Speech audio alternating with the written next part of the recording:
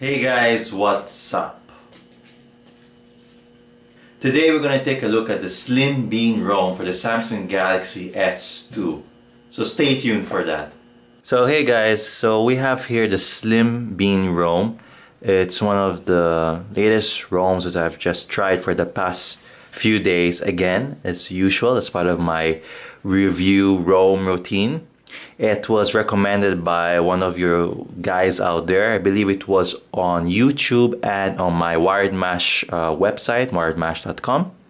I wouldn't say it's one of the best ROMs out there. I had some issues actually with this ROM, but nevertheless, let's talk about that later on. And first of all, after you finish installing, you might find this quite strange, but the screen will be a little bit small. The text and icons will be smaller. That's because the density or the DPI, the dots per inch, is a lot higher for some apparent reason. I don't know why.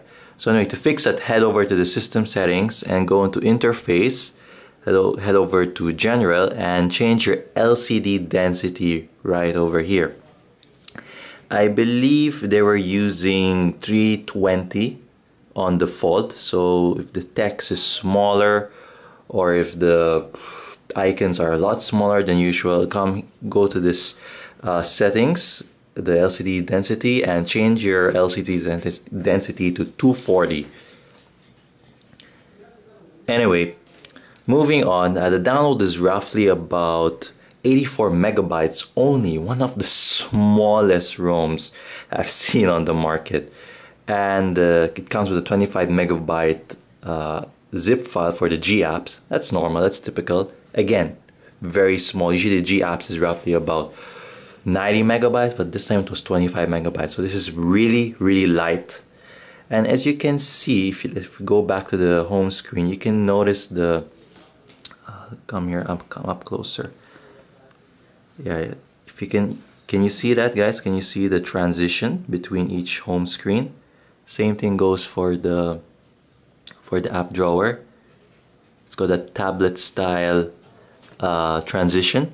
Yes, this ROM, the Slim Bean ROM, comes with a launcher, a default launcher called the Holo Launcher HD. We can go through some of the settings quickly. It seems to be pretty good. Actually, this is one of the most customizable ROMs I've tried. There's so many options in terms of user interface design and user interface experience for the end user. You can even change your grid size. This is a transition effect I was talking to you about earlier on. You can change it to tablet, card stack, infinite scrolling, and etc. You can also change the styles for the drawer, the app drawer, and the dock settings. This is a cool thing. See down here, you can change it. I believe there are three drawer settings. I think that can be increased also, and you can change the number of icons also down there.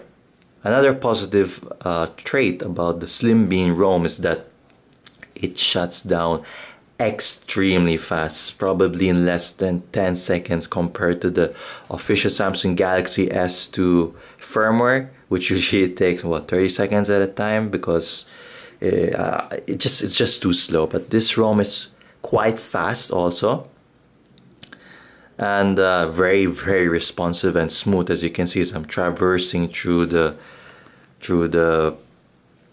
widgets and the app drawer over here. So I have a bit of a problem with the YouTube app. I believe it's a custom app which was included in the Slim Bean ROM, and it doesn't seem to be synchronizing with my YouTube account for some apparent reason. I believe there's a new YouTube update for the YouTube app which allows users to access the YouTube account. But nevertheless, you can still view videos, but I can't access my YouTube account. Secondly, this ROM crashes nearly all the time. That means that certain apps like Twitter a while ago crashed for the duration for the past few days now. Twitter must have crashed 3 times already. and I'm getting actually quite annoyed by it, that the ROM tends to crash a lot, and I restart my phone. Of course, I usually reboot my phone during the mornings, but for some reason the signal goes off, and even if I turn on airplane mode and turn it off again, the signal doesn't return. And the reason why I usually lose signals because of my location. I'm inside of my room most of the time, or I leave my phone inside of my room most of the time, and it loses signal after a while. However, what I usually used to do before is I used to turn on the airplane mode and turn off airplane mode within a few minutes, and for some reason it got stuck and it crashed again.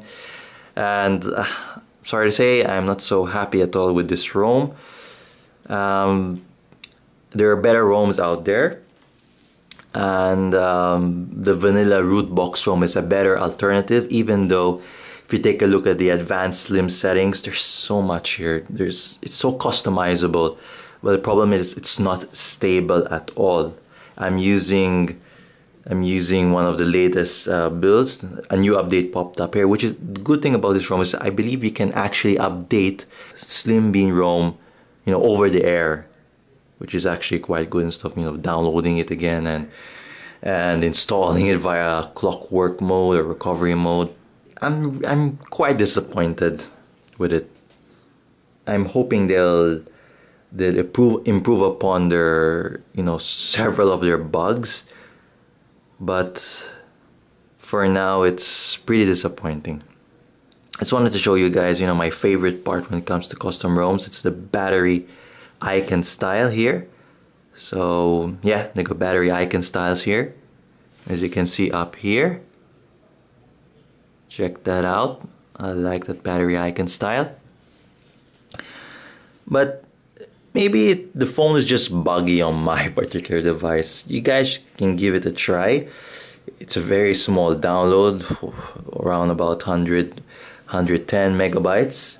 So you won't need to worry about download times. And apart from that, I'm hoping that the team behind Slim Bean ROM will be able to improve on their ROM, correct issues and bugs, any bugs whatsoever, and I'm sure it will be a great ROM, especially with the customizations. Again, as I said, there are so many user interface customizations, and they even include a custom launcher for you, which is cool. So anyway, don't forget to like, to subscribe to Wired Mash, and thanks for watching.